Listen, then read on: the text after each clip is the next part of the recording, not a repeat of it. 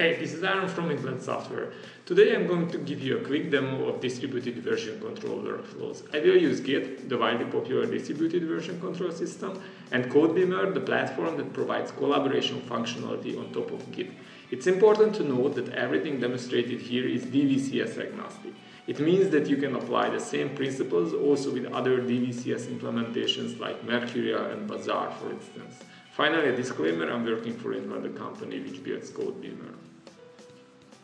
So why would you care? Why another workflow?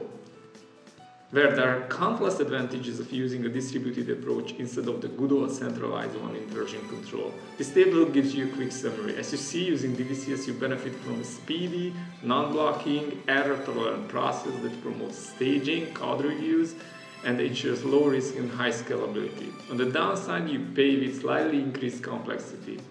No free lunch, but DVCS is well worth the extra efforts.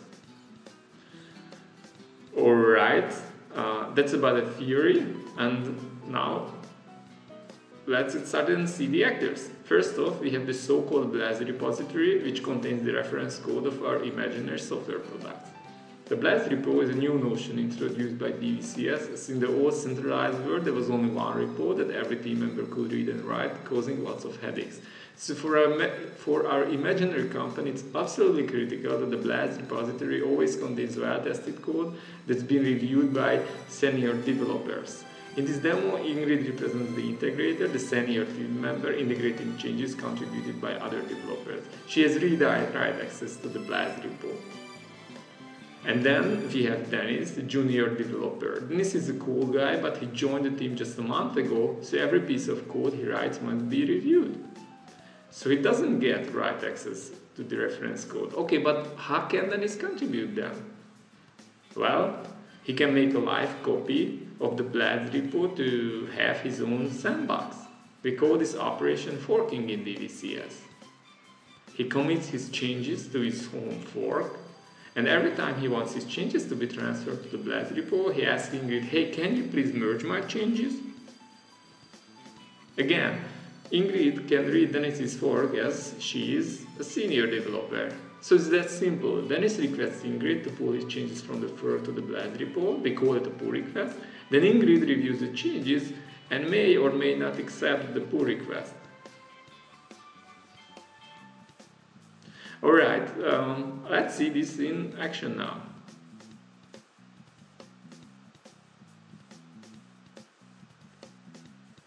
Initially, Dennis is logged into the collaboration platform. No write access to the Blaz repo, so he forks it and starts working on the next version of the connection pooling algorithm, for instance.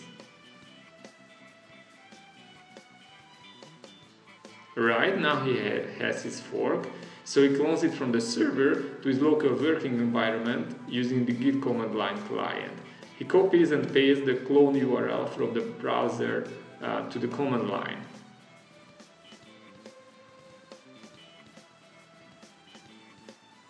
Then, as the first logical step, he increases the version number of the mammoth project. He commits the change.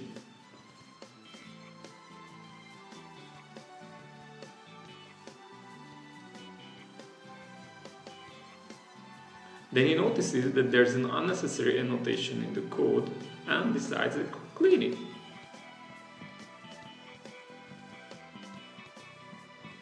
Commit it, and then push both changes back to the server. The collaboration platform picks up the changes immediately and shows everything in the web interface.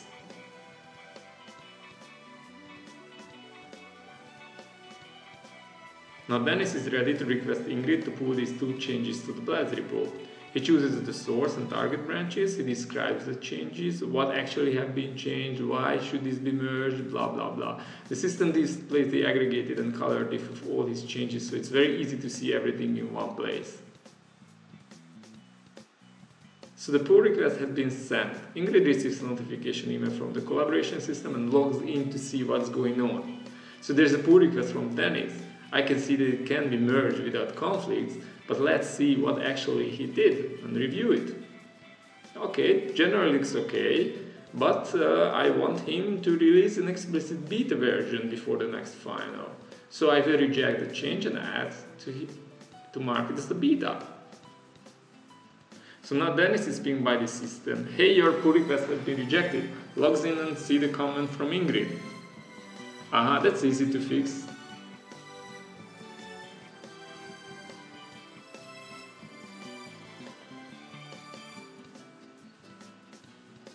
Alright, done. Now pushing it.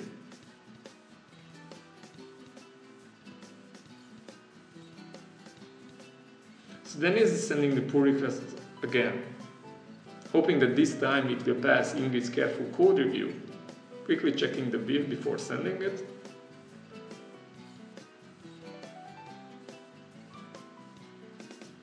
Okay. Send. Ingrid comes back and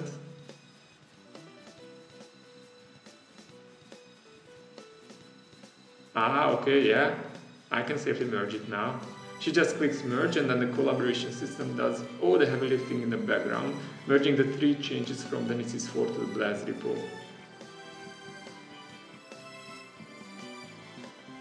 Okay, quick check. Are the 3 changes now visible in the Blast? Yeah, we're done. So quick summary again.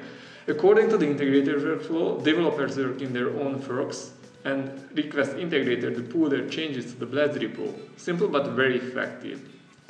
Alright, thanks for watching. Please visit www.influent.com and learn more about feature branches, code reviews, submodules, and other more advanced topics related to DVCS. Also, learn more about managing agile projects and products with the help of DVCS. Thanks.